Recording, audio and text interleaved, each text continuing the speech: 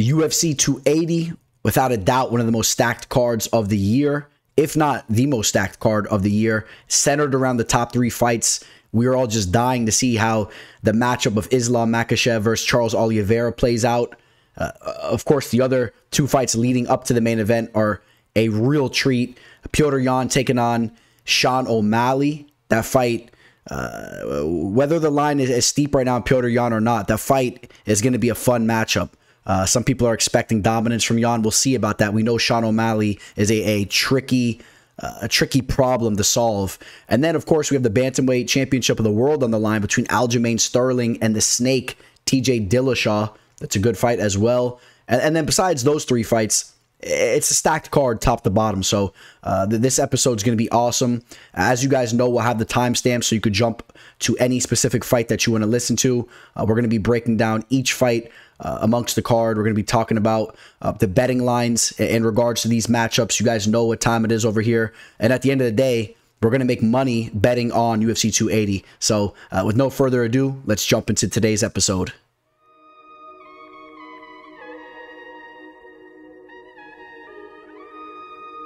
The teller.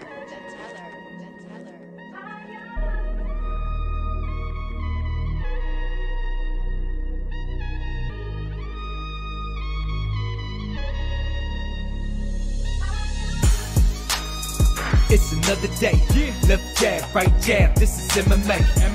Mixed martial arts, quick body parts, undefeated when I pick 'em. Who the champ, who the victim? Looking in my crystal ball, I predict the winner. Never stop fighting. If you lose, keep your chin up.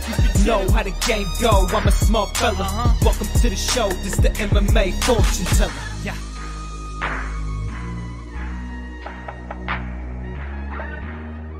The MMA fortune teller. The teller.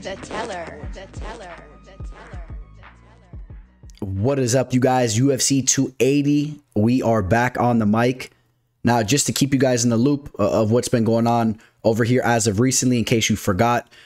So I'm filming this Friday, October the 14th. Of course, we have some UFC action taking place tomorrow to attend to. We'll have some official plays rocking and whatnot. We'll have that recap video coming up to you guys after the fight card. But I'm recording this UFC 280 prediction video a little bit earlier. I want to get this out to you. This is the card everyone's looking forward to. You guys know what time it is. And I just wanted to get this out. So now, again, we had a break in action even leading up to the Vivian Araújo versus Alexa Grasso card. So, you know, the most recent action we had that hot week dating back to the last episode of Dana White's Contender Series up into that UFC event where we went 5 of 6 during that week. And now we had the break in time, but things are picking back up. All right, so I'm excited to talk about this card, of course. As we mentioned, it's extremely stacked, taking place in Abu Dhabi. I do expect, actually, I shouldn't say that. Skip that. But again, we have Charles Oliveira taking on Islam. You guys know the deal with the top 3 fights. We already talked enough about them. The Dariush versus Mateusz Gamrot fight. That's a very pleasing matchup stylistically, in my opinion. 2 very solid grapplers. I'm very interested to see how that fight plays out. Manon Fiorot, one of the hidden gems right now of women's mixed martial arts, and she's getting a true test finally in Caitlin Chookagian. I like that matchup. Sean Brady, the undefeated prospect, taking on the most hated man in the game, and Belal Muhammad. We'll be getting to Bully B here when we break down that fight. You guys know, not a fan of Bully B. He already has me blocked on Instagram. You know, other than that, though, just a lot of heavy talent throughout the card. Makhmud Muradov taking on Caio. Mohamed Mokaev taking on Malcolm Gordon. Poor old Malcolm Gordon there. I mean, listen, we can talk about all these fights. I like all these fights. Even I'm excited to even talk about the first fight here, the Japanese prospect, if you want to call him that. He has a good amount of experience. He's a talented fighter, taking on Magomed Mustafaev, finally making his return to the cage. I mean, all these fights are awesome. Gelton Almeida, a true talent. So you guys know the deal here. Let me not talk too much before we jump into that first fight. I just want to say, of course, the timestamps are here. You guys can jump to any specific fight. And please do hit the like button on this video if you guys don't mind. And catch me on all my social media, especially my IG, where we're now over 8,000 followers. We're trying to work our way to that 10K. Please go give me a follow over there. I'm killing it with the reels and whatnot. All types of posts coming at you. And it's one of the best ways to keep up with me as far as live videos, up-to-date stories, posts of me in the story and whatnot. So please go follow me over there, and also catch me on Twitter, where I'm constantly throwing out tweets these days as well, at the MMA Teller. All right. And now if you guys want to work with me for my official plays, of course, those services are always available to you. Shoot me a message. I can give you my pricing. We've been killing it, and you guys know we're going to continue to kill it up until the end of this year. And realistically, moving forward past that, we're going to be killing it nonstop. All right. So shoot me a message if you're interested. Kicking the card off, we have Yamato Nishikawa taking on Magomed Mustafaev. If you didn't realize, this is a very fun fight right here. We have the 19-year-old Japanese prospect who's put together a nice resume over in Japan. Now, he's been fighting some lower-level competition over there, but understand that Magomed Mustafaev, although he's kind of a respected fighter, he hasn't fought in over 2.5 years. We're talking about 2 years and 7 months since his last fight, where he lost that split decision to Brad Riddell. Of course, a high-level opponent there. Before that, he had the stunning knockout victory over Rafael Fiziev, which we know that's very impressive. Rafael Fiziev, one of the most deadly strikers in the game. That really showed you the potential that a guy like Mustafaev has. He has that knockout power. He really puts a lot of intent into his shots. Now, that's good in the sense if he's going to get a knockout or get finishes there, but it also does drain his cardio take a little bit. We've seen that in some of his fights. He really puts a lot into all his shots, and you kind of see him lumber a little bit as the rounds go on. A little bit of an alarming fight that he had, of course, was the Kevin Lee loss, where Kevin Lee was picking him up over his shoulder, dumping him, dropping him around the cage. And yeah, that was a long time ago, almost 6 years ago, but I didn't forget that fight at all. Mustafaev, now 34 years old. I'm very curious to see how he's going to be looking, stepping on the scale. Again, he hasn't fought in a long period of time, so I wonder what he's been doing. On the other hand, Yamato Nishikawa, he's been extremely active. He's only 19 years old. He's about to turn 20, but he's been extremely active. His last fight was a week ago as I am filming this. So up until the fight, he fought 2 weeks before this fight. It gives you the hours. You don't typically see that. 1 week and 5 hours ago, he had a decision victory over in Shuto, Japan. I want to talk about his resume here a little bit. He's a very entertaining fighter. If you guys want to go break down some tape on him, you guys will be pleased. His fights are very entertaining. You could pull up this championship fight that he had here against Yuki Kawana, who was the champion at the time, I do believe. Maybe I'm wrong. This was a championship fight, though, where he did prevail in the 5th round, and he finished Kawana off of his back. He was literally dropping elbows, framing off the head, and just dropping elbows and strikes off his back, and finished a fight. That's very impressive. It was like Tony Ferguson-esque. So he's a very aggressive fighter. I like what I've seen from him on the feet from a technical standpoint as well. He throws very straight shots. You could tell that he's cerebral with his striking. Something I didn't like, I've seen him tripped and taken down pretty easily in some of his fights, but that's not necessarily Mustafaev's strength. So it's not necessarily so alarming, although I expect Mustafaev maybe to be more strong and in those positions. I could see Mustafaev being the fighter that has that strength advantage and that grappling advantage there. But again, Nishikawa is very aggressive, and he'll be attacking off his back. He's well-versed as well. He's well-rounded. He has a variety of finishes down on the mat. You see him pulling off rear naked chokes, arm bars, triangle chokes, mounting opponents and finishing them. But just take note, like I said earlier, a lot of these fighters are lower level. The Kawana fight was one of his more respectable victories. If you guys are familiar with Yuki Kawana, he's fought over in PFL. He's fought with some high-level fighters. But also note that, right around this loss, Kawana was about on a 4-fight losing streak mixed up around this time or after that fight. So, you kind of wonder where he's at or where he was at that point in time. But you see a long list of victories here. let me cut to the chase here. How do I see these guys matching up? I mean, Mustafaev, if he shows up on point, of course, he's going to have that power advantage. I expect him to be the better striker. The Japanese prospect, like I said, he's technical, but I got to give the edge to Mustafaev, who is really a striking-based fighter. He just has a lot more experience at 34 years old compared to the 19-year-old fighter there. I'll take those edges, of course, over the layoff. I'm not overly worried about the layoff compared to some of the question marks that I have regarding Yamato, based on the lower level opponents that he's had, his age, fighting over there in Japan. Now, I will say this. We're going to pull up the betting line here. Magomed Mustafaev is almost a -600 right now with the comeback on Yamato. Nishikawa at +400. I think there's more value on Nishikawa.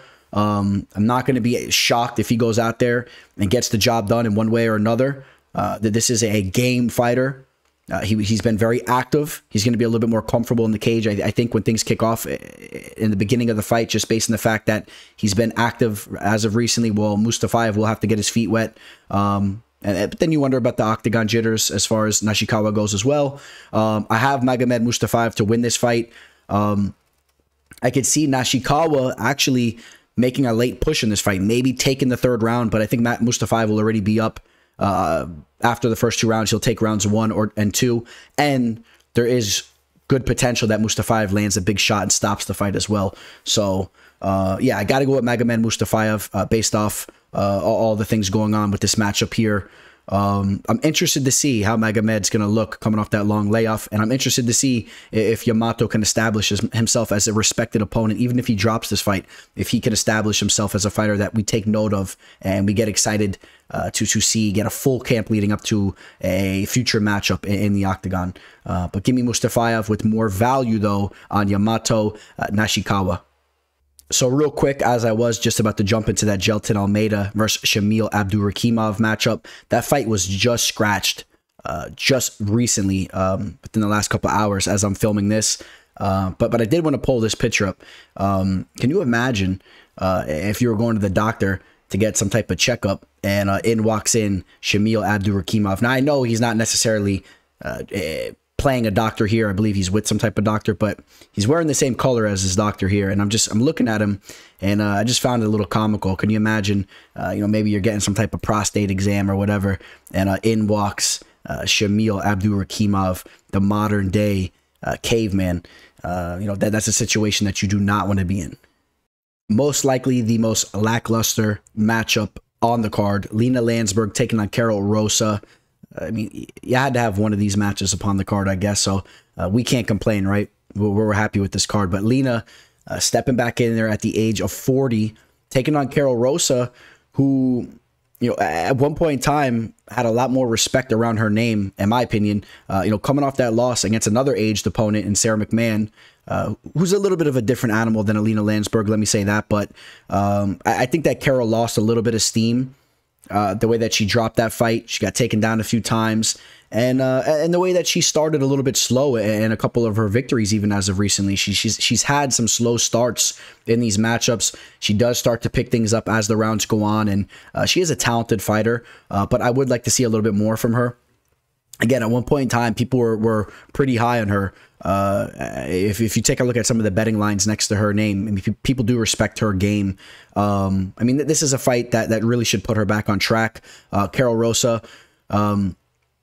she does a lot of things well. She's a good striker. She's technically sound with her striking. She's tough. She usually is walking forward, which is something that I like, especially in women's mixed martial arts. I really like fighters that have that type of style. If you could be the fighter walking forward, pressing, you're most likely going to snag those decision victories. And Rosa's well-rounded down in the mat. She's physically strong.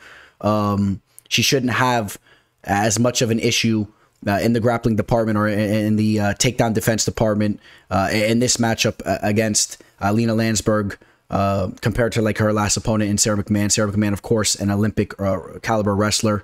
Lina Länsberg, I will say this, she's a tricky fighter. Sometimes you can counter out and she'll come in, she'll show up. She's a decent striker. She's decently physically strong as well. There's been some matchups where we've seen her go in there and kind of win the clinch exchange and kind of control her opponents.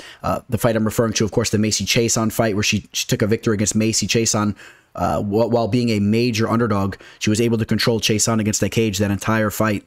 Lina Länsberg, maybe a little bit of the more naturally larger woman. You see her with the 2-inch height advantage. Although she has a reach disadvantage, she's probably a fighter that's a little bit of the naturally larger opponent still, I would say. Rosa a little bit more thick. Can Lina kind of lean on Karol, kind of stifle her a little bit and steal a boring victory? I think that is possible. I think that Lina has the possibility here to come in and steal a boring decision. We got to go with Karol Rosa, though. I'm sure she's extremely motivated after dropping that fight to Sarah McMahon. She's only 27 years old. She's about to be 28. She's cruising into the prime of her career. I think that she gets the train back on the tracks here. I mean, we got to lean that way. Now, from a betting standpoint, Karol Rosa minus 250. I understand why the line's like that, but I'm not necessarily crazy about that line, because I do see that potential for Lina to just kind of hang on her in the clinch, push her up against the cage, and make it an ugly fight. Either way, I kind of see the fight playing out like that, but I do believe that Rosa will kind of figure that puzzle out and kind of break off and use her striking a little bit from the outside, or end up dominating or taking control of those clinch exchanges and kind of take the decision victory there. So yeah, I got Karol Rosa via unanimous decision here. All right, things are starting to heat up now. Armen Petrosyan taking on AJ Dobson. A very fun fight stylistically. Both of these men favor their striking. Both men have big-time knockout power. This should be a clash on the feet. Both men are almost identical records, while Petrosyan has one more loss compared to Dobson. But do take note that his last loss was against a very high-caliber opponent in Caio, who's also fighting on the card, while AJ Dobson, his last loss was against Jacob Malkoun, also fighting on the card. I do hold Caio a little bit higher, in higher regard as far as from a talent standpoint. But so yes, I would be surprised if we see this fight go down to the mat, or we see either one of these men pushing the grappling. I would be surprised if we see anything like that. I think these guys are going to stand and trade. Armen Petrosyan, the more technical striker that's more grounded in the art of kickboxing, if you will. AJ Dobson, a fighter that just carries some serious power. Of course, let's take note of his performance on Dana White's Contender Series. I understand that he did end up getting a rear naked choke, but that was set up with the power that he possesses on the feet. If you remember, he was just landing some huge shots on his opponent on that episode. And that's what I expect AJ Dobson to try to do here. I expect him to try to land that knockout blow on Petrosyan as they're standing and striking. Petrosyan will actually have a 5-inch reach disadvantage in this fight, even though he's 2 inches taller. So Dobson, with the very interesting reach for his height, he has that going for himself for sure. Definitely worth noting that loss that he took to Jacob Malkoun, where Malkoun was able to stifle him with the grappling. I just want to talk about that because it was an official play of mine and it was very frustrating to watch. But as I said, Petrosyan's not really going to go out there. I don't expect him to go out there and really implement that type of game plan. Now, as I said, both these guys favoring their striking. If one man was to try to change things up and catch their opponent off guard, I think that Petrosyan has the capability to do it more so than Dobson. I could see that curveball coming from Petrosyan a little bit more so. Maybe he's been working on that element of his game, and I could see him trying to do something similarly to what Malkoun did to Dobson. But understand that Malkoun is a solid grappler, so it might not be as easy as you guys think. But I just want to also mention this real quick. Petrosyan, the fight that he just had against Caio, a fighter that I'm very high on. I think Borralho is a very high caliber grappler. Petrosyan showed development with that aspect of his game. So just wanted to put that all out there. I do favor Petrosyan to get the job done here. I think that he's just a little bit more well-rounded. I think he's a more technical striker, but then you have that X factor of Dobson on the feet as well with the big power. He's a serious athlete as well. I know that he's been grinding for a long time. He's been putting in work with Matt Brown for years since he was a young buck. He's now 30 years old. He's in the prime of his career. He's not a fighter that you really want to count out. Do not be shocked if you see a guy like Dobson shake things up early on this fight card and he lands a big shot and everyone's like, wow, Dobson has that type of ability, and he goes out there and he doesn't doubt himself. He goes out there and he throws the kitchen sink at his opponent's chin. So understand that. But I am rolling with Petrosyan here. For the factors that I talked about, just being more well-rounded and more technical. I'll take the technical striker in Petrosyan. And in fact, his striking has really impressed me. I think that he's one of the better strikers in the division. Petrosyan is a minus 235 favorite with the comeback on Dobson at plus 180. Oh, you know, I like Petrosyan here to get the job done. I would like Petrosyan under that minus 200 line. I would like him more around a minus 185, 190. Not sure if you're going to be able to catch a line like that on this fight, at least at this point in time.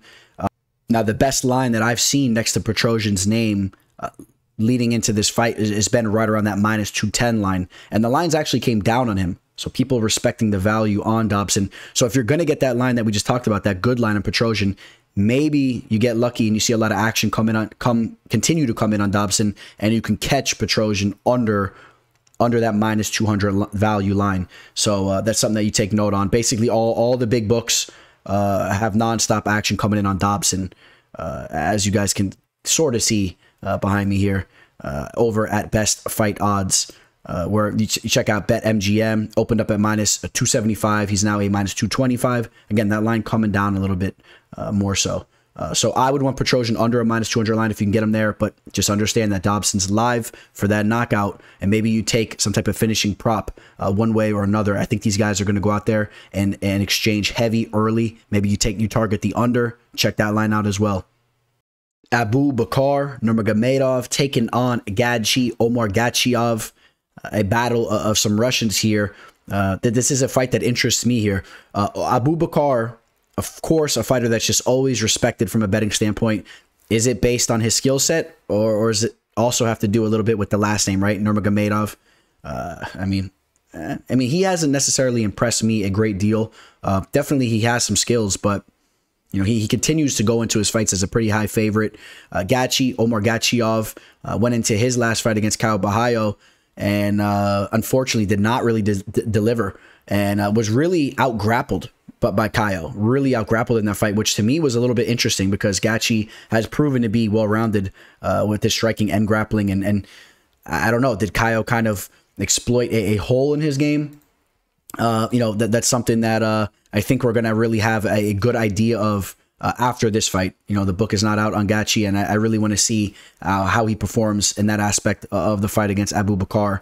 I like Gadzhi striking. He's tricky on the feet. I thought that he had a very impressive performance on Dana White's Contender Series, where he did get the contract, where he pulled off that knee bar against Janzi Silva. You know, before that loss in his UFC debut, going out there handling business, he was undefeated, 13-0. But just understand that he lost to a high caliber opponent in Caio Borralho. Gadzhi, about to be 30 years old, cruising into the prime of his career. Expect him to be extremely motivated going to this matchup. Abubakar, a fighter that can definitely stifle and take control of his opponent with the grappling. And I think that based off the fight that we just saw Gadzhi have against Caio, I think that there's a real opportunity for Abubakar to do that here. But Abubakar is a fighter that kind of drops the ball here and there. We've seen him submitted, twice in his last 5 fights, I believe. You know, was submitted by I believe the German fighter, right? Submitted by David Zawada. Got caught with that triangle choke. That was a major letdown, and I believe that fight did take place in Abu Dhabi as well. How about the loss that he took over in the PFL against Pavel Kush? Got caught in that rear naked choke as well. You know, you look at the fighters that he's battled against as of recently. I mean, a victory over Jared Gooden, not even on the roster these days. You know, went to a draw with Bojan Velikovic, and then the victory over Jonathan Weston. I mean, again, I think that Abubakar, I think that the line's a little inflated on him time and time again based on his last name. I'm going to be rolling with Gadzhi Omargadzhiev. He is can have a little bit of a length advantage, a little bit taller. He could use those kicks from the outside, which we know he does very well.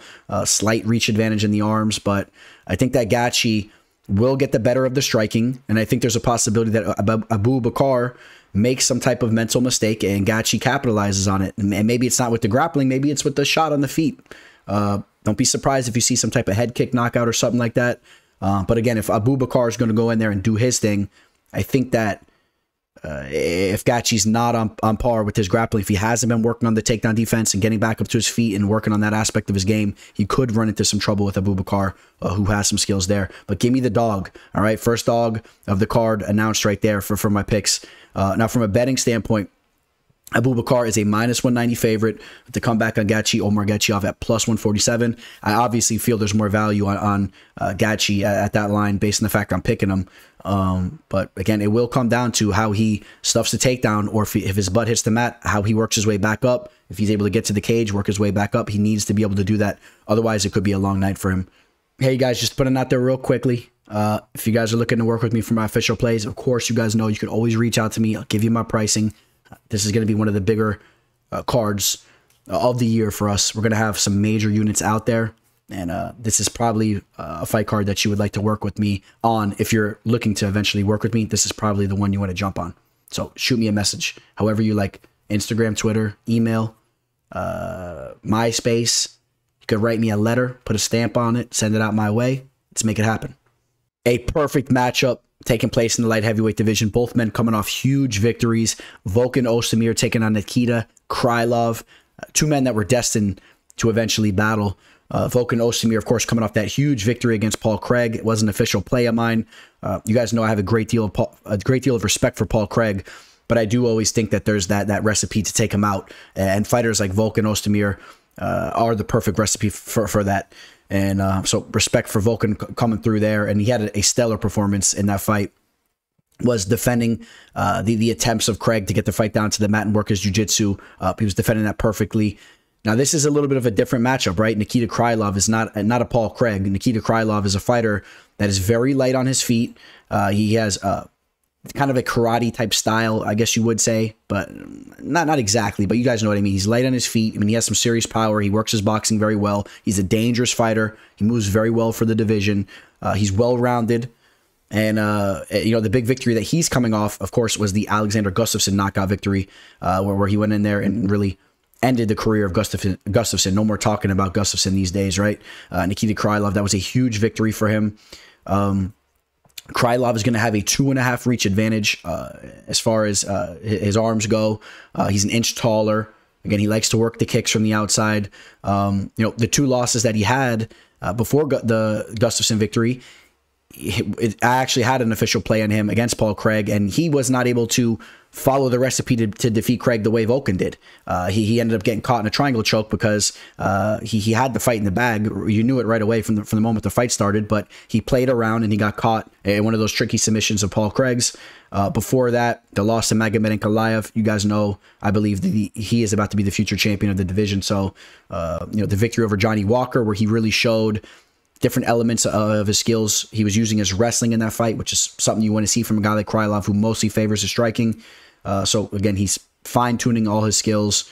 The loss to Glover Teixeira, a split decision loss. Obviously, that doesn't look bad at all these days. Glover, the former champ, who's getting the rematch at the belt right now. I think that this fight here is just excellent. Like I said, I think that this fight can really go either way. I think whichever man steps into the cage is just more on point, is more confident on the day, and where maybe more so where everything went smoothly leading up to the trip over there, and is just feeling his confidence is going to take this fight. I think that this is really a fight where the line should be a little bit closer than what it is. All right, so of course one of these men is a slight favorite here, and that's Nikita Krylov. Nikita Krylov right now currently is a -175. I found that to be a little bit surprising. All right. I am going to pick Krylov to win this fight. I do slightly edge him. He is the fighter that I see winning this fight more so. The line is a little bit off in my opinion, though. Volkan Oezdemir is more than live to go out there and get the job done. I think that maybe you should see a line of -130 next to Krylov's name, with maybe, you know, a +105 or even odds or something like that, right around that even standpoint for Volkan Oezdemir. So, in fact, I've been a little bit back and forth on who I wanted to pick for this fight. I was almost going to pick Volkan Oezdemir, but I think I'm leaning Krylov right now. I want to see how they look at the weigh-ins, at the stare-downs. I want to see where Volkan's confidence level is at, see how he looks walking up to the stage and whatnot. It's a close fight, more value on Volkan Oezdemir in my opinion, and maybe a possibility I swap my pick.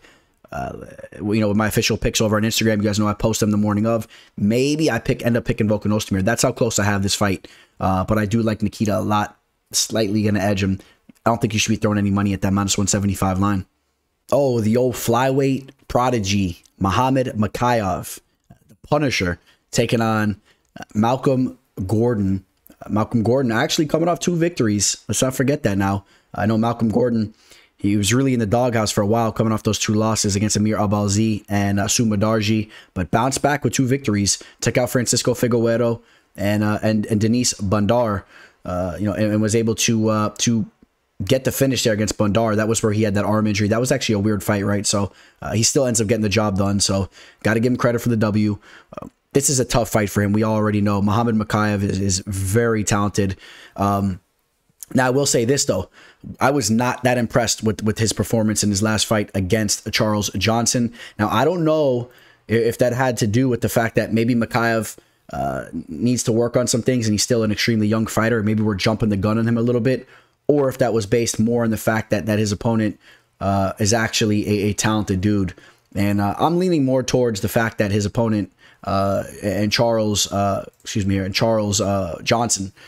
Johnson is actually a very game fighter, right? He was a champion coming from the regional scene. He's a fighter that a lot of people have respected and have felt like he is a UFC caliber fighter for some time. And he was a fighter that had no lack of confidence going into that matchup against Mokaev. And Mokaev just pushed the grappling that entire fight and was just able to just squeak by with a boring decision there. Was a little surprised to see that because Mokaev talks a big game, and you saw the performance that he had before that, where he ran out there, threw the flying knee out there, stopped the fight quickly. So I want to see what kind of Mokaev we see in this fight. A fight that's taking place on a huge stage. He needs to get some of that momentum back. He wants to be, the youngest champion of all time, I believe. I believe that's the case, right? He's 22. I'm trying to remember. I think comment below. What's the status of the youngest champion again ever? Was that John Jones? John Jones, right? I'm trying to remember how old John was at the time. I think he still has some time here, but he needs to go out there and make big statements if he wants to get the fast track to the belt. I think that this is a matchup where he could obviously do that against Malcolm Gordon. I expect Mokaev to get the finish here. I think we're going to see a little bit more of that Mokaev that we saw against Cody Durden in this matchup against Gordon. Gordon's a tough fighter. But I think obviously Mokaev does everything better. He's the better grappler. He's the better striker. And I expect him just to kind of let loose a little bit in this fight. And, Gordon, again, although he's coming off a finish against Bandar, it was kind of weird, right? Bandar got the injury, so put a little asterisk next to that. And he had a decision victory over Francisco Figueiredo. I don't really find Gordon to be the most dangerous opponent. I think that Mokaev can kind of let loose in this fight here and go out there and get the finish within the 15 minutes on Malcolm X Gordon. No, excuse me here. I was about to end that little segment, but we got to slide over to the betting line. I mean, I guess I know why I really wasn't jumping over to the betting line, because there's not much to talk about. Mokaev's a -750. What are you going to do with that? I mean, are you going to throw that in a parlay? I mean, are you degenerate? Are you trying to snag a couple bucks? I mean, that's a high line. To be quite honest with you, I wouldn't even really have the biggest issue if you threw that in a parlay. That's kind of where I am with the confidence level of Mokaev getting the job done here. Barring there's no fluke injury or some weirdness that happens, I don't see Malcolm Gordon going out there and getting the job done. I don't even see him really clipping him with the shot. I really don't see that. Maybe you also take a look at the prop line for Mokaev to win this fight one way or another, to get the job done within the distance, or you look at the under or something like that. But all leans towards Mokaev's side. Makhmud Muradov taking on Caio Borralho. Two talented middleweight fighters. Again, we know that Muradov is coming off that loss, a very disappointing loss against Gerald Meerschaert. But Meerschaert has proven now that he is a very legit middleweight fighter, right? He has the record for the most submissions in the division. He's extremely game. I know he got starched by Khamzat Chimaev, and that kind of made people at the time kind of look at him disrespectfully. Gerald Meerschaert is the real deal. So, you know, Muradov went out and was actually disrespectful to Meerschaert in the sense that he was just thinking it was going to be a walk in the park, and it ended up costing him. But let me be clear, I still believe that Muradov is a very dangerous opponent. He's a very talented fighter. He's 32 years old. He really is right in the prime of his career right now. He has to be extremely hungry. Now, I'm not necessarily crazy that it's been about a year since he's been in there, and he's coming off that loss, so I wonder where his confidence level is. And he obviously has a very tough matchup here against Caio. You know, but, you know, Caio has been able to go out there as of recently and just stifle his opponents. Took out Armen Petrosyan, Gadzhi, Omargadzhiev, two fighters that are also fighting on the card. You know, the victory over Jesse Murray on Dana White's Contender Series, the victory over Aaron Jeffrey, even more impressive. Aaron Jeffrey is a very talented fighter, right? I mean, people started to finally realize that Aaron Jeffrey is the real deal. He lost that fight, wasn't able to get a contract to the UFC. He's now over, excuse me, we got to give Aaron Jeffrey some respect real quick. Aaron Jeffrey just had a huge victory, and that was over in, was in Bellator, correct? Yeah, where he starched Austin Vanderford in the first round. He has 2 victories now over in Bellator, and he's a talented dude. So again, Caio Borralho has some legit victories under his resume at this point. He trains with some of the best in the game. The way that he's able to stifle his opponents with the grappling really impresses me. He does everything very well, but his wrestling is very solid. And in a fight like this, you know, I'm wondering if he's going to lean on that type of style to get the job done. I think that he could. I think that that's not a bad idea. Makhmud, a fighter that really goes out there and looks to land big shots on you, looks to hurt you. I think that's more the route he'll go. I think that Makhmud will have a little bit more of an aggressive and a dangerous type of style, whereas Caio will take the more cerebral and patient route, and he'll try to cruise his way into another unanimous decision. And that's kind of what I see happening more so. I've been very high on Caio. He's been coming through for me, making me money. I had him against Petrosyan, had an official play on him there. You know, Makhmud Muradov, I had an official play on him. I had him mixed in a parlay. Again, in that Gerald Meerschaert fight, he cost me some money, so I'm not too happy with him there. But do understand that Makhmud Muradov, you know, look, 4 inches taller, little half-inch reach advantage there. He has a big frame, and if he's able to stuff the takedowns of Caio, I think that he could definitely give him some trouble on the feet. But understand that Caio is very, very well versed on the feet as well. He's very confident in himself. He manages distance very well. His footwork and his distance management is very well. He has that karate type style. And I even edge Caio there as well, though. Although Muradov will be looking for those big shots, I think that Caio will kind of be the matador in there, and will even win the striking exchanges. And I am obviously picking Caio Borralho to get the job done here. Now, from a betting standpoint, let's go take a look at this line. Caio is a -230, so it's not a cheap line, especially when you take into consideration the potential that a guy like Muradov has when he steps into the cage. I mean, he's a talented fighter. We know Muradov, I don't know what's going on these days, but he was like under Floyd Mayweather as he made his way into the octagon. Mayweather was very high on him. Believe that they did some type of training with the boxing and whatnot. Muradov does have some nice hands. And I also do want to point out real quick some of the accomplishments that Muradov has had. The finish over Andrew Sanchez, where he hit him with the flying knee. The Trevor Smith knockout, that was a nasty knockout victory for him there. Took out Alessio De Chirico. Wendell Oliveira over in the regional scene.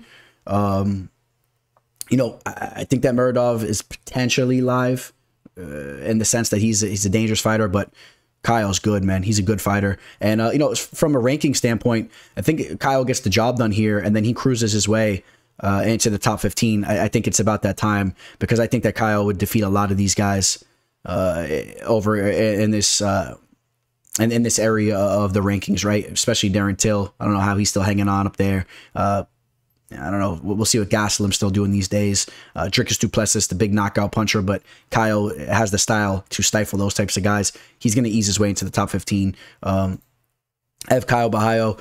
I would like him more around a -200. Let's go take a quick look and see which way this line's trending. Over on DraftKings, he opened up at a -240, so the line coming down a little bit. People respecting Makhmud Muradov. Over at BetMGM, if this wants to load up for us. All right, we'll check out Caesars. Caesars opens up at 240, now 220. All books trending the other way, so you might be able to get that line at minus 200 or lower. Zubaira, Tukhugov taking on Lucas Almeida.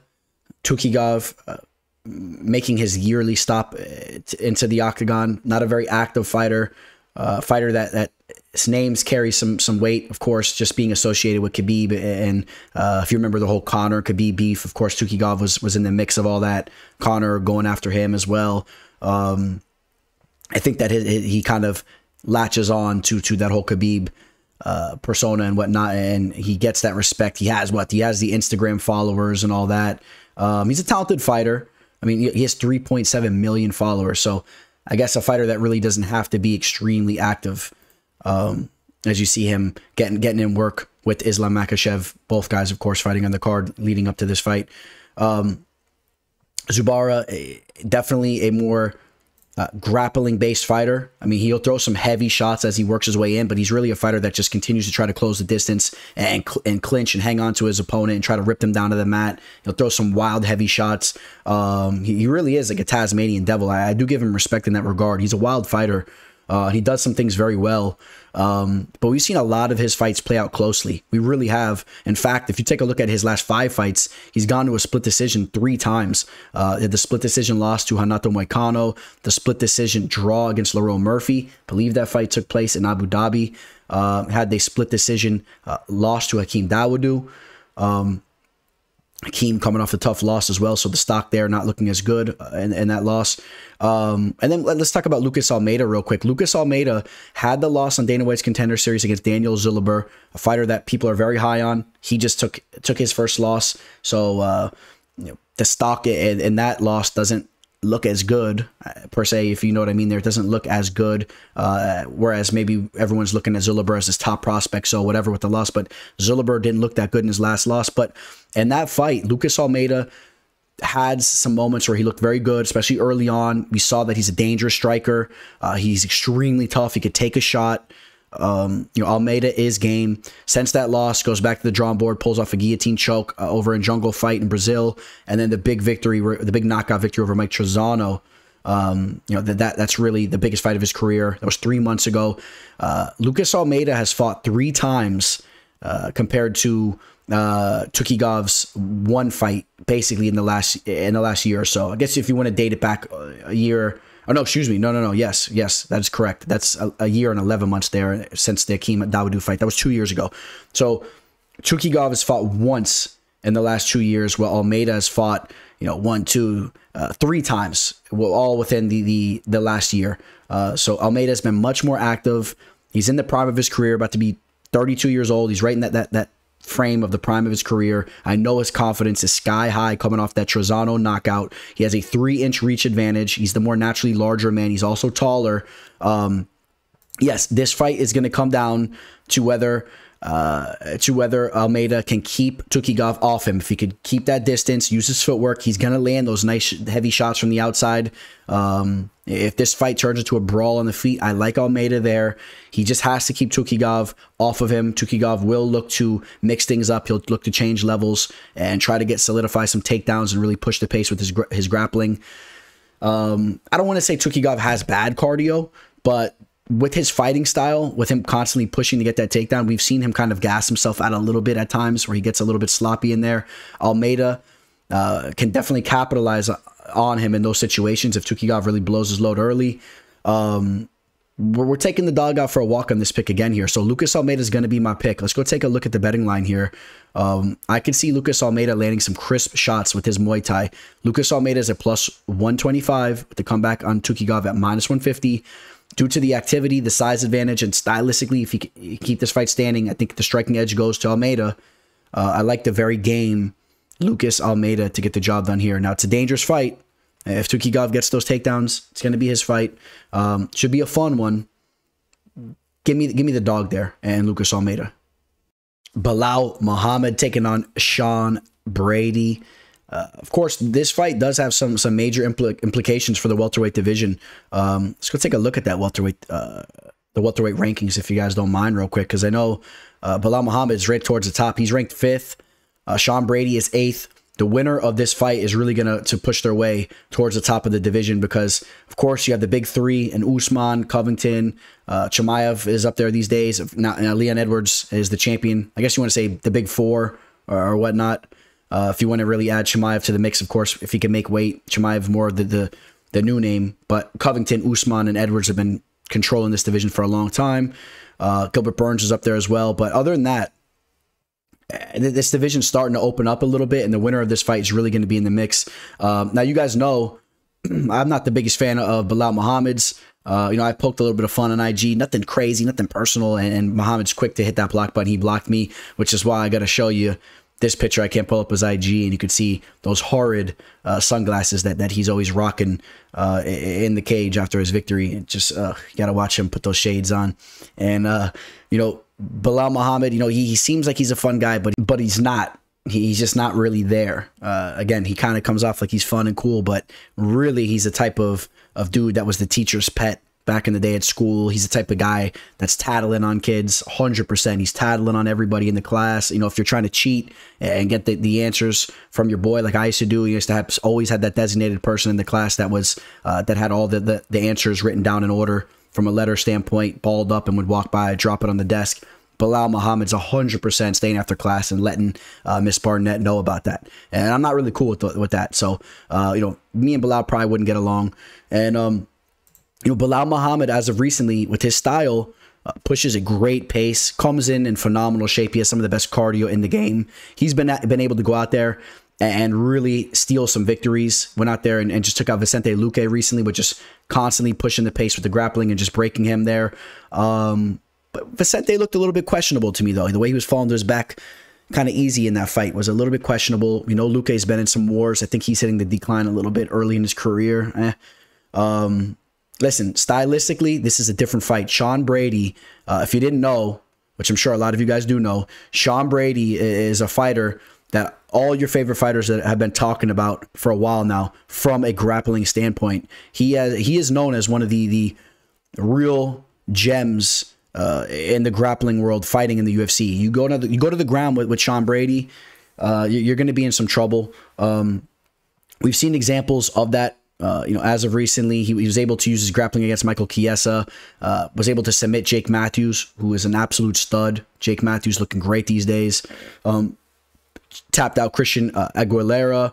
So it's not necessarily a lot of big submission victories as of yet, but more and more of those are going to come. And he's used his grappling to get the job done, whether it's decision or whatnot. I mean, the skills are there. So if Muhammad wants to push the pace with the wrestling and whatnot, I think that Brady could definitely make him pay with some type of submission or just reversing him and taking advantage of Muhammad within the grappling department, taking Muhammad's back or something like that. On the feet, I'll favor Brady. Brady's shown some signs of technical striking at times. Not crazy about what I've seen from him there. I want to see more there. Maybe Muhammad gets the edge in the striking. I kind of want to see that play out. I have a feeling that Brady will land some crisp shots with his boxing and kind of steal the edge in the striking exchanges. But Muhammad's active. He throws a lot of kicks, and I could see him maybe edging there. It's close. It's a close matchup. But the difference in the grappling, in my opinion, with Brady being more technical from a BJJ standpoint, I like Brady in this fight. We'll see. We'll see how this plays out. Let's go check out the betting line. Brady is going to be the favorite, of course. He's a -140.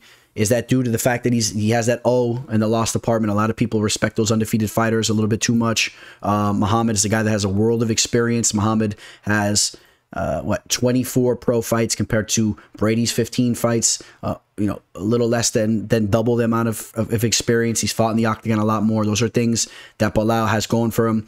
Doesn't have those sunglasses going for him, though. If this is a sight we do not want to see for UFC 280. We do not want to see Belal Muhammad throw those shades on and have to look at those little gas station shades. It will be a horrible sight. We're hoping Brady gets the submission victory, and I'm leaning more towards Brady just getting the job done with his grappling. I don't know if he gets the sub. I think he kind of just takes advantage with his jiu-jitsu and kind of gets the unanimous decision, but I would love to see a submission victory. I don't know if we'll see that, though, to be quite honest with you. We got a huge women's flyweight matchup here. Caitlin Chookagian taking on Manon Farot. Manon Fiorot, again, one of the hidden gems in the game right now. She is slowly making a name for herself. I love the matchup here because it's giving her the fast track to become a huge name in women's mixed martial arts. She gets a victory over Chookagian. If you didn't realize, Katlyn Chookagian is the #1 contender to the throne right now. She already has a loss against Valentina Shevchenko, so it's not a fight people are chomping at the bit at. If Manon Fiorot goes out here, gets the victory, she is instantly in the mix for a title shot, which is what we want to see, right? We want to see a new matchup against Valentina Shevchenko. I mean, Talia Santos, of course, she's right there for the rematch. She had a stellar performance against Shevchenko, barely got edged out and that loss there. But Manon Fiorot, she has the striking background. She is quite nasty there. Now, Katlyn Chookagian is a fighter that definitely favors her striking as well, right? This is a striking matchup. Chookagian puts out a great amount of volume in her fights, and she uses her length to outpoint her opponents. She does that in an amazing way. She's came through for me time and time again from a betting standpoint, so nothing but respect towards Chookagian's way. But you know, that little volume style, that tennis scream, and that volume style of Chookagian, I don't think it's really going to be enough for the viciously talented striker in Manon Fiorot. I'm high on Fiorot. I think she's the real deal, and I'm chomping at the bit to see Fiorot versus Valentina Shevchenko. To be quite honest, I think that's just a perfect matchup. It's a fight that I'll be very excited for, and I guess you guys are catching my lean here. I think that Fiorot is going to have the edge on the striking, which is something that Chookagian will play into. She'll look to try to use her boxing and whatnot. We know that she's put in years over there in the Northeast. I believe what Jason Perillo. I believe it is Jason Perillo that she's been working with for a long time. I do believe. I hope I'm not messing that up. I always mix him up with the other coach over there, but it's not Jason. Is it? I don't know. The coach that worked with Frankie Edgar for years and has done wonders with a lot of big time fighters with their boxing inside the cage.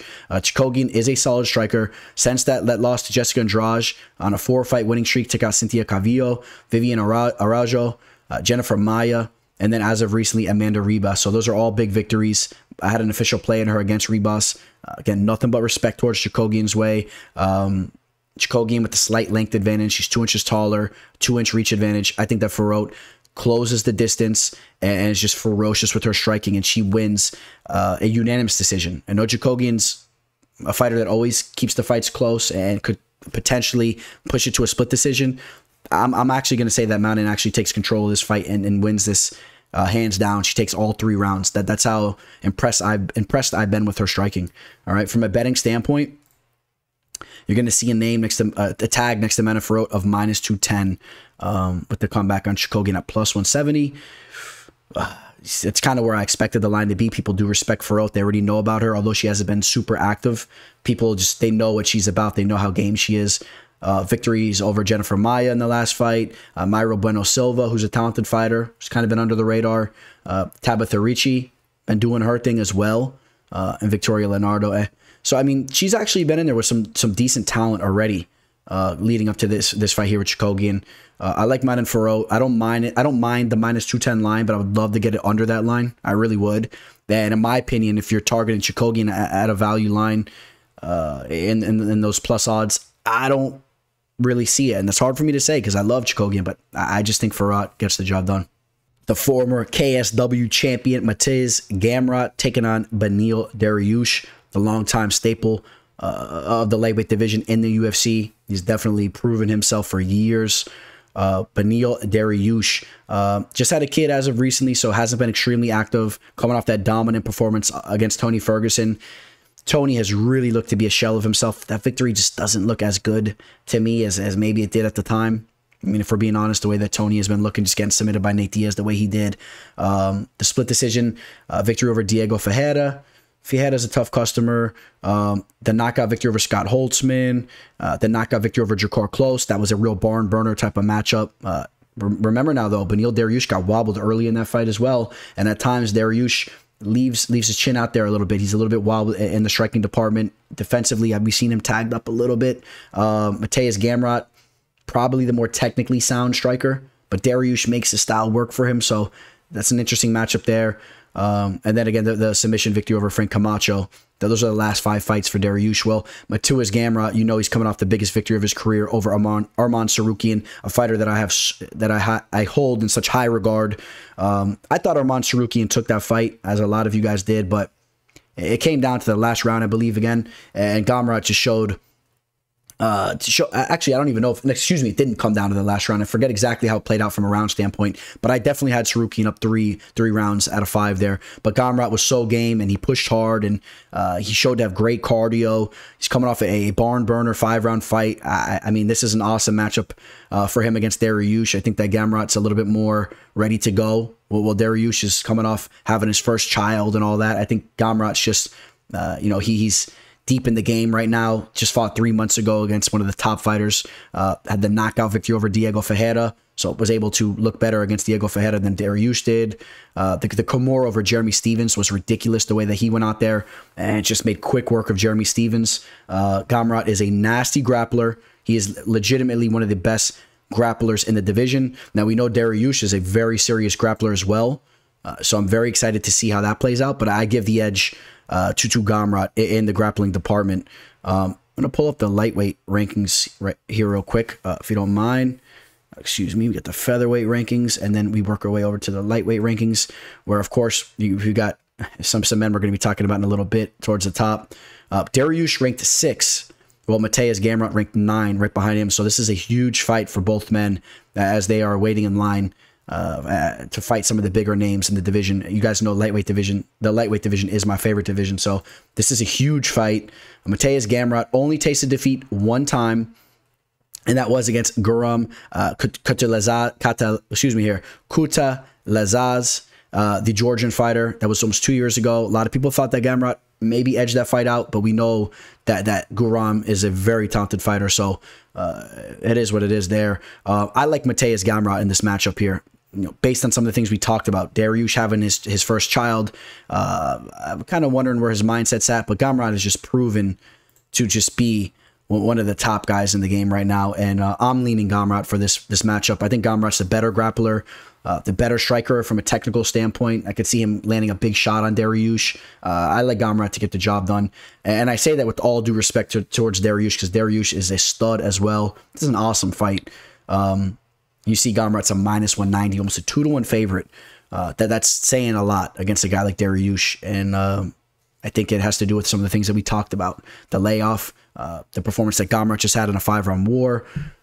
I like Gamrot there at -190, and I would take Gamrot. Even anything under -200, I wouldn't have a problem with. I like Gamrot there to get the job done. Now the real fun begins. The big 3 of the card, starting off with Petr Yan versus Sean O'Malley. Again, I'm gonna start things off with talking about the line. Petr Yan is coming into this fight as a big favorite. I'm gonna tell you the line right from the get-go, just so you have an understanding if you don't already know.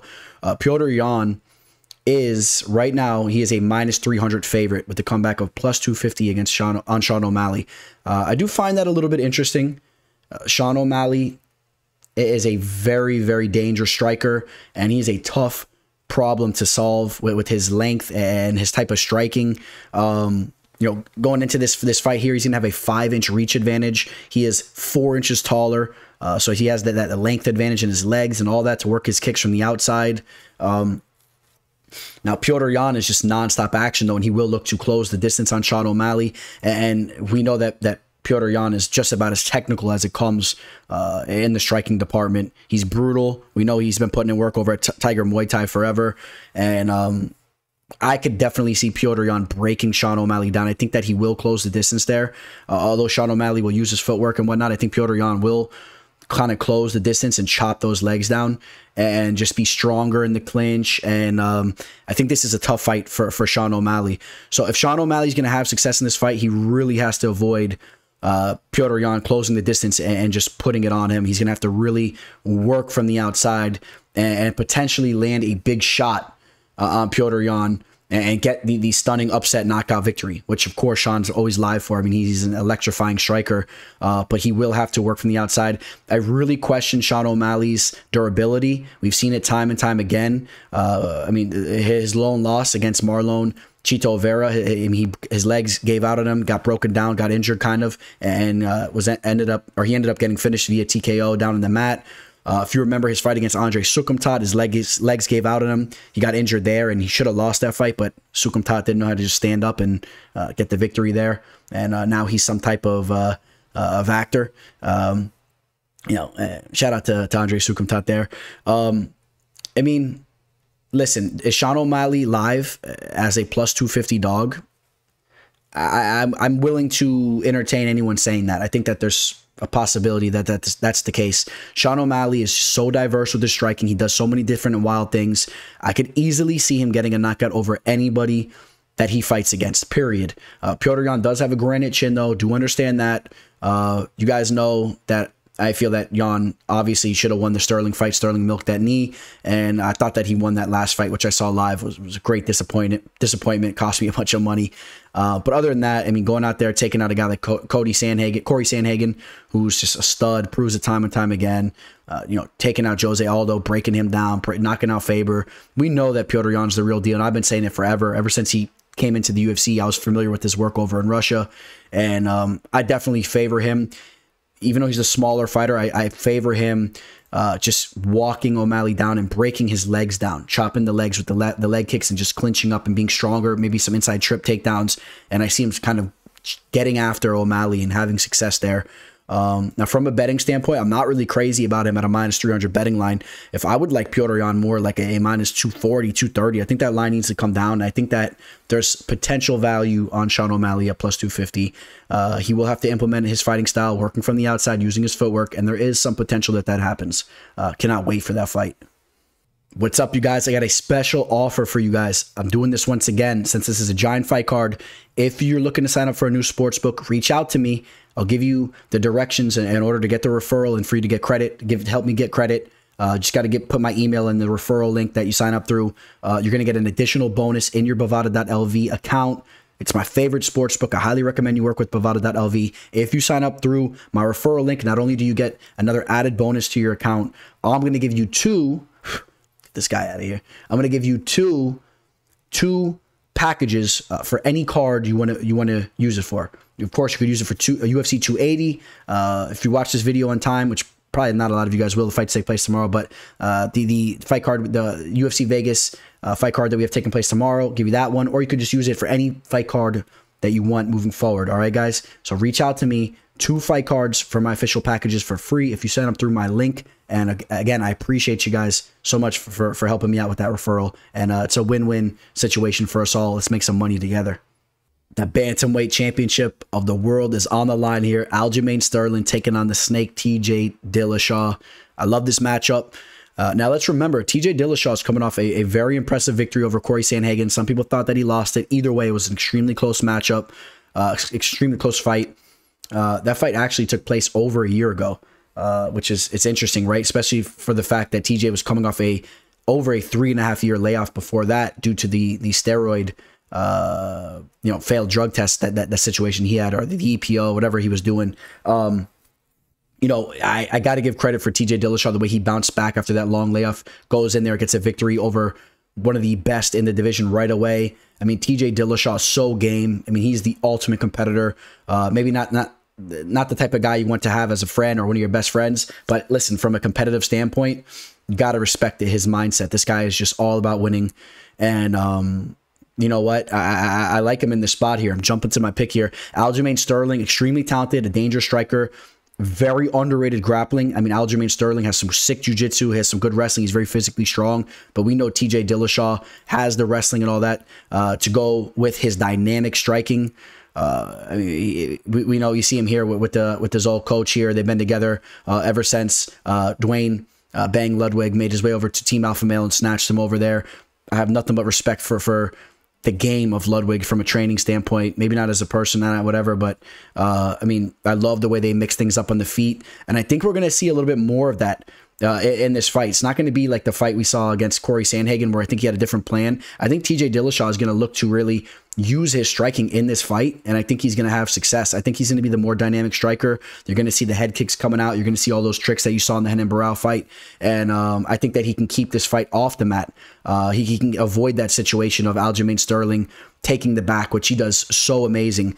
so amazingly. He's one of the best fighters in the game at taking people's back, holding in that leg lock there and just stifling his opponent and stealing rounds. We saw him do it against Petrosyan. We've seen him do it against a lot of people. We saw him take the back of Corey Sandhagen to get that early finish. I think TJ Dillashaw can avoid that, and I think he could be the better striker, and he can win a decision with his striking, or he can maybe land a big shot and get a knockout. We've seen Sterling knocked out, right? I mean, if you remember that knockout loss that he had, I mean, I know it was a long time ago, but against Marlon Moraes, got caught with a head kick, or a knee, excuse me. It was like a knee. It was kind of a weird way he got caught. Kind of walked into like a kick. It was weird. But I wouldn't be shocked if we see something like that. All right. So, yeah, I'm taking the Snake here. I think the Snake reclaims his title, which would be amazing after everything he's been through. Now, from a betting standpoint, this is a dog pick. Again, I'm throwing another dog pick at you guys, so no complaints. We already have 3 dogs picked. Dillashaw's a +140. Sterling's a -170. I see more value on Dillashaw +140. He's just so game. He's a very game opponent. And, I still think that Sterling kind of snuck one off on Jan, just stifling those rounds, kind of holding on to Jan there. And I thought he should have still lost the fight. You guys know that. Faked that knee, obviously stole a victory there. So I mean, there should be 2 L's there. The Sandhagen fight was very impressive. But other than that, I mean, the Munoz fight, he was kind of hitting from the outside, using his footwork. The Rivera, I mean, TJ's championship material here. Sterling's going to have a 4-inch reach advantage. He's an inch taller. He's a physical specimen. But the Snake is just a winner, man. And now he's had that fight back in the octagon. I know it was over a year ago, but he's been back in the octagon. He's getting the cylinders going, getting it and the wheels moving. And my gut tells me the Snake gets the job done here. Oh, man, I'm working up a sweat to give you guys my pick here. I've been so back and forth with who I was going to go with this selection. You guys know I have a great deal of history with my boy Charles Oliveira. I've been riding with him for a long time, and he's been an underdog for me. And a lot of those official plays that I've thrown at him, even when he's a favorite, he's been coming through for me. The submission props I throw at him, he hits on everything. I mean, I have such a great deal of respect for Charles Oliveira. I mean, this guy, he's my cash cow, and stylistically, we know that I've said time and time again, he's the greatest submission and Brazilian Jiu-Jitsu player that has ever performed in the octagon. I truly believe that. Of course, he has the record for the most submissions in UFC history. He is such a stud. We know that Islam Makhachev likes to close the distance and kind of work his wrestling and his grappling. In his fights, obviously, he can run into a world of trouble if he goes down to the mat with a fighter like Charles. So, stylistically, that's going to be very interesting to see play out. Islam Makhachev is just so disciplined. He's so grounded with his fighting style. We know that he's been working with Khabib and Khabib's father and all them for forever. I mean, he's just one of the staples of that crew. I have a great deal of respect for the game that Islam Makhachev brings in, which is why I'm going to talk about this fight a little bit more, but I'm going to give you guys my pick here, man. It saddens me to say it, man, but I got to say Islam Makhachev takes this fight. I think that Islam is going to slow the pace of this fight down. We know that Charles thrives in those wars and those crazy, explosive types of matchups. Where Charles can get tagged and get dropped. He'll pull the opponent down to the mat. He can work his jiu-jitsu. I think Islam's going to be very disciplined. Those Dagestani boys, the crew over there, they have proved time and time again. Khabib has shown they are so disciplined, and I think Islam will be very patient in this fight and will wait till they get more sweaty and they get a little bit more tired before he looks to use the grappling more so. I think in the meantime, he'll just kind of try to slow things down, and I see Islam being a lot more strong in the clinch, just being the better wrestler, and I see him being defensively sound enough to avoid that submission from Charles Oliveira. Now, Charles is going to be extremely live to get that submission victory. He's going to be extremely live to land a big shot. His striking is so underrated. His Muay Thai is so nasty. Now, let's not forget, if you guys remember, when Islam, his lone loss of his career, which I just did a little post about that on IG, at MMA Fortune Teller _. That was the last time he tasted defeat back in 2015. First round knockout loss against Adriano Martins. I remember seeing that live. That was a wild one. I believe it was the head kick, right? So, I mean, can Charles maybe hit him with a big shot like that and finish him early? I think that's definitely a possibility. But I see Islam being so patient and technically sound with his defense that I think he avoids all that, and he's going to just kind of edge these rounds out with his strength and grappling advantage. Charles will have a 3.5 reach advantage. Both men 5'10". Islam is a serious fighter. Both men are such studs. Some of the best lightweight fighters, but some of the best UFC fighters that we've ever seen perform. I gotta go with Islam Makhachev though. The line has came down. We're gonna get to the line here. I want to talk about the trajectory of the line as well. But Islam Makhachev, currently a -170 favorite. With the comeback of Charles Oliveira plus 141. If you were targeting Charles Oliveira, you definitely wanted to be on this line very early. We've seen him at a plus 200. We've seen that line up at the plus 200 line there. So depending on what book you're working with when they opened it up to you, plus 190, it opened at Caesars. I mean, we've been seeing it calm down. So people obviously respecting Charles Oliveira's game.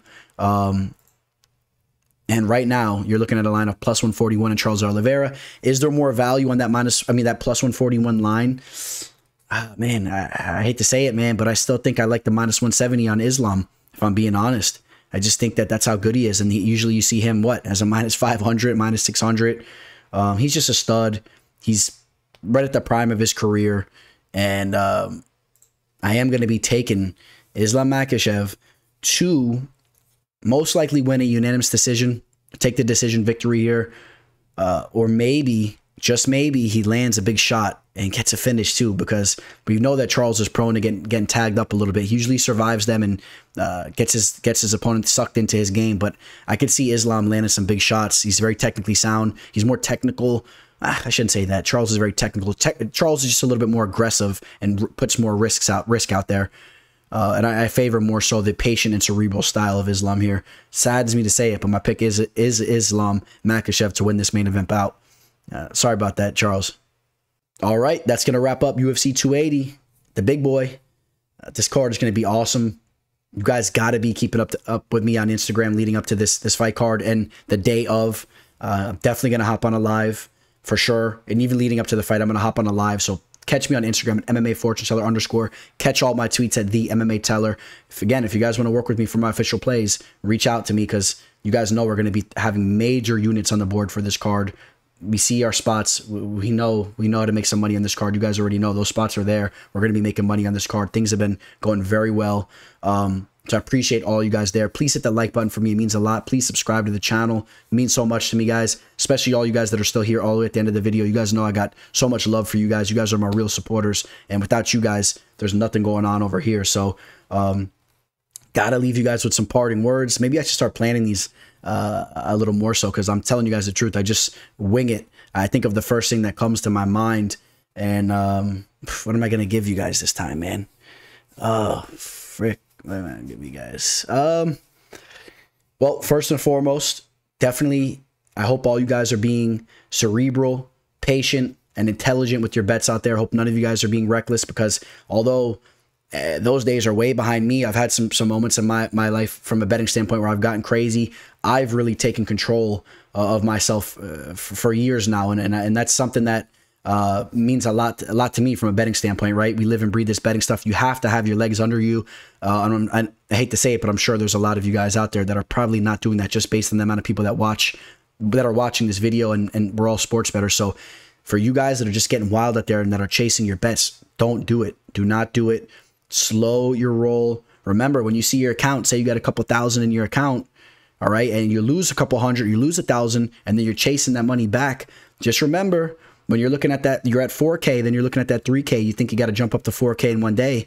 Think about what that 3K looks like compared to that $200 in your account, because or that 300 or that zero.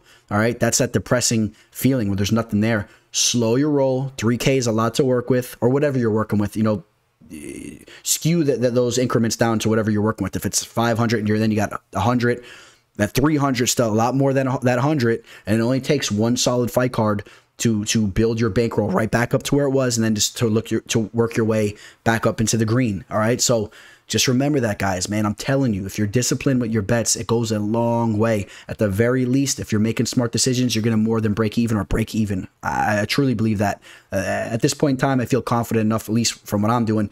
That's not even an issue for me year to year. I mean, we're profiting very nicely over the last couple of years, and I think you guys can do the same. You know, if you guys are tuning in regularly, and you guys are knowing these fighters, you're knowing the stylistic matchups, you're analyzing these odds and knowing which lines to attack, there's no reason why you're not able to enjoy betting on fights with still making a little bit of money, or at the very least not losing any money. And that's a solid thing. That's where you want to be at. You don't want to be losing money. All right, guys. So that's my message to you. I know this is a giant card, and a lot of you guys are going to get reckless out there. Don't do it. All right. And there's all types of sports on now. You got hockey taking place. The NBA is about to pick back up. You got college football. You got the NFL. The baseball playoffs are taking place. You guys, you got to be smart out there. All right. And if you need help doing that, reach out to me. Maybe I can give you some words of wisdom or help work with you to make sure you're not blowing your load there, because that's the last thing I want to see. I don't want to see any of you guys depressed or sad because you're losing a bunch of money. All right. That's my message to you guys. So maybe not the most deep from a world perspective, you know, a life perspective, but from a betting standpoint, it's a message that needs to be said, and that's what I'm leaving you guys with. So nothing but love to all you guys out there. Shout out to all the good human beings that are listening to this. We live in a crazy world, and there's some dirtbags out there. Thank you for all you guys that walk around being legit human beings and making this world a little bit more of a pleasant place to be in, right? And for all these dirtbags and scumbags that we see out there, you see them on Instagram, you see these videos going viral. Man, you guys disgust me, and hopefully none of you guys are listening. I don't think there's any of you guys out there. You know, some of you guys that are at a bad place in your life, and you look to implement that pain on other people on this earth. It ain't the way to go, and it ain't gonna make you feel better. You guys got to find what's hurting you, find out your sore spot, and you work on that, and you become a better person. You feel better, and time will heal all things. All right, time will heal all things. I'm sure there's a lot of you guys that are going through some things right now. I know for a fact there's some of you guys out there that are going through some very difficult challenges. I know how life is. I know things I'm going through, health things and different things like that you can't control, you can't seem to get a grasp of. Be patient. Eventually things are going to work out. It could seem grueling. There's things you could be waiting on for years to finally go away or to fix up. That whatever you got going on, relationships, this and that, they will clean up, and you will find that peace of mind eventually, one way or another. I guarantee you that. It always happens. So stay strong out there. Enjoy this week. Enjoy the fights taking place tomorrow. If you guys catch this early, enjoy UFC 280, which is the real card we're all excited for. And God bless you all. Signing out. The Teller. Welcome to the show. This is the MMA fortune teller. Yeah.